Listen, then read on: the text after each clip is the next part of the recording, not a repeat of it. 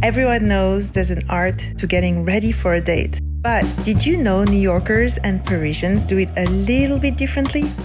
Let me show you. New Yorkers sing their hearts out.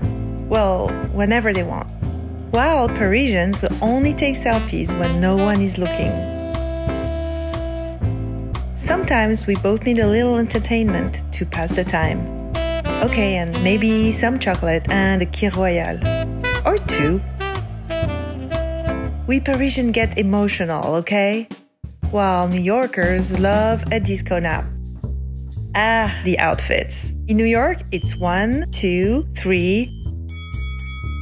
In Paris, we just ask, is it clean? Final looks in the mirror, where we realize something is missing, a red lip. Because we always do it with love, avec amour.